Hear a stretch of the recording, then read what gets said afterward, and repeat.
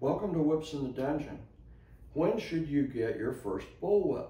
Well, I always recommend that a beginning whip thrower starts with a signal whip.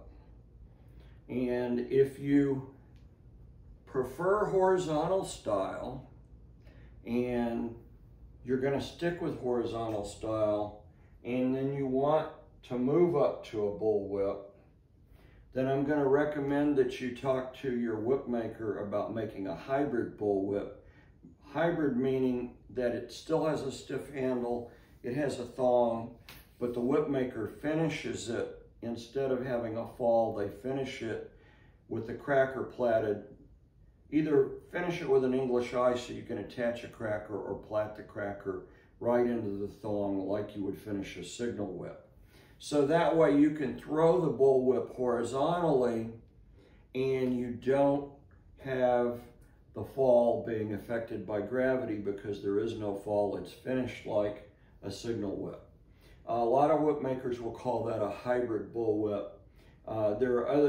Hybrid's a funny term because there's other types of bullwhips that have gotten that moniker. So I think of it as a bullwhip that's finished like a signal whip or finished with an English eye.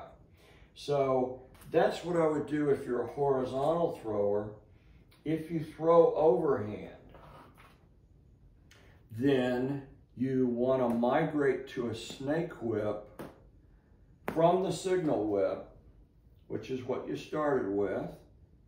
You want to migrate to a snake whip before you get your bullwhip, because the snake whip's going to allow you to learn how to roll out the fall and control the finish of the fall so that it finishes on target before you move up to your bullwhip. Okay? And then that first bullwhip probably should be a parachord just because of price. But by the time you're ready for a bullwhip, you might be ready to jump into the world of kangaroo and spend a little bit more money and get a nice kangaroo bullwhip. So I don't ever recommend bullwhips as your first whip. I stick with recommending signal whips or dragon tails. Then that intermediate whip that you want to pick up, if you're an overhand thrower, is to pick up a snake whip to learn how to control the fall before you make the leap to the bullwhip. The bullwhip is the ultimate dungeon whip because I can throw it accurately on target with very little effort on my part,